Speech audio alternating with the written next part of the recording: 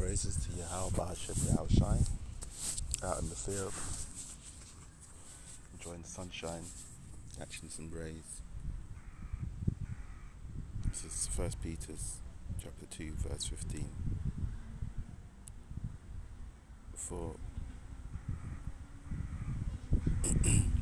so God is the will of God, but so is the will of God, that with well doing you may put to silence the ignorance of foolish men, as free and not using your liberty for a cloak of maliciousness, but as servants of Yahweh. Honor all men, love the brotherhood, fear Yahweh, honor the king. Servants, be subject to your masters with all fear, not only to the good and the gentle, also to the froward. For this is thankworthy, if a man for conscience towards God endure grief, suffering wrongfully. For what glory is it, if when ye be buffeted for your faults, ye shall take it patiently? But if when ye do well, and ye suffer for it, ye take it patiently, this is acceptable with Yahweh.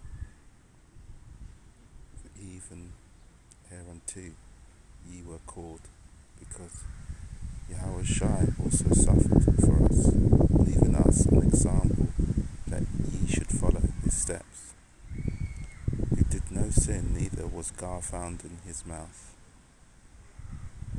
who when he was reviled not again, when he suffered, he threatened not, but committed himself to him that judges righteously,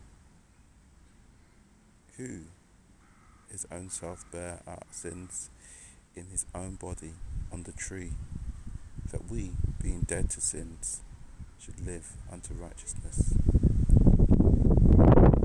By whose stripes we were healed.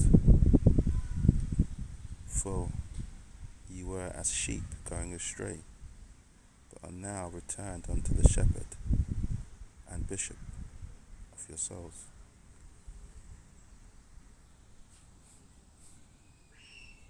I don't know if there's anything I can add to that. If you can't get the breakdown, it's kind of straightforward, you know.